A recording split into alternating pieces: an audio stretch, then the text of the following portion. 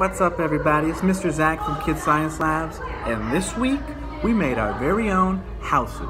We made a blueprint, planned it all out, made sure that the layout was going to work for our lifestyle, and I've got my house right here. Let me show it to you. It is a beautiful two-story modernized house with lots of natural light. It has windows all around. It has vibrant paint inside and out, different paneling on the outside, lots of just awesome features in there. We have wood floors, we have really comfy carpeting, we have two, not one, but two rose bushes out front, and it even has its own working lighting and a sizable patio out back for those nights where you want to be outside, but you don't really want to be outside.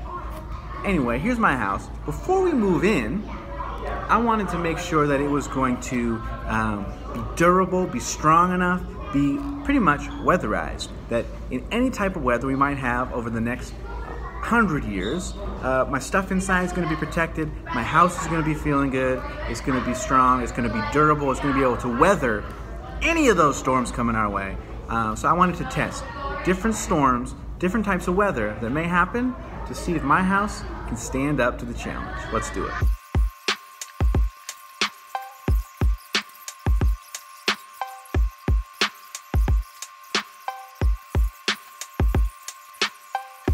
We have 5 different types of weather to test. We're going to look at tornadoes with this tray. We're going to look at rain and flooding. Intense sunlight, is there anywhere for shade? Snow and blizzards. And we're going to look at earthquakes, shaking the table. Let's get into it. There's some weather rolling in.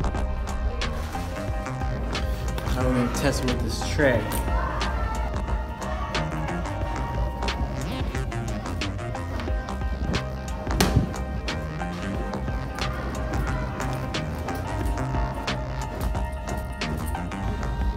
Now we're going to try some rain.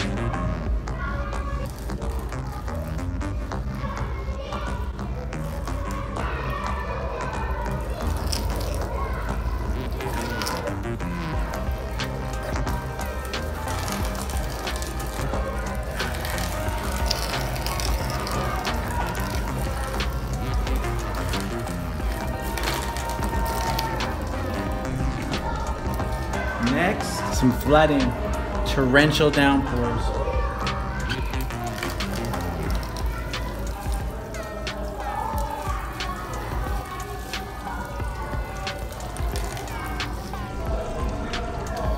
We're going to look at our sun.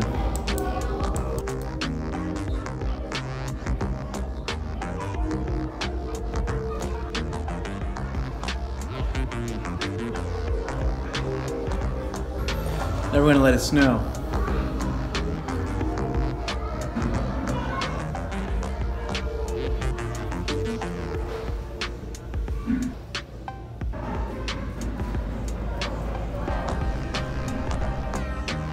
Pretty good. There's some snow pile up on the roof, especially the flat roof. We survived winter, looks like. We're going to do a pipe and shake the table.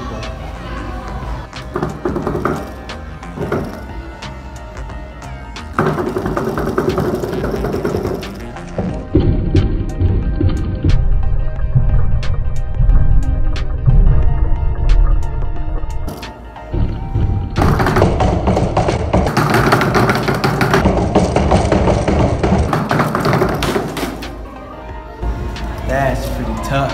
I've got a towel here for my flooding, but I think my house did all right. I think I would not want to be in there now before the windows are installed and the doors. It's still standing strong. Has some paint leakage from all the water, but our electricity is still working. Although I'm going to turn that off in the wetness. It looks like we got water underneath some of our shingles, and ooh, these shingles are pretty wet.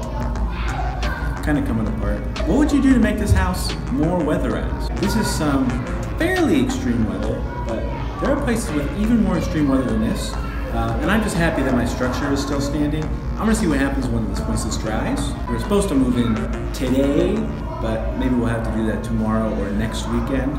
I'll have to check my schedule. But yeah, I'm feeling good. This is my house. Thanks for doing some tests with me. We'll see you next time.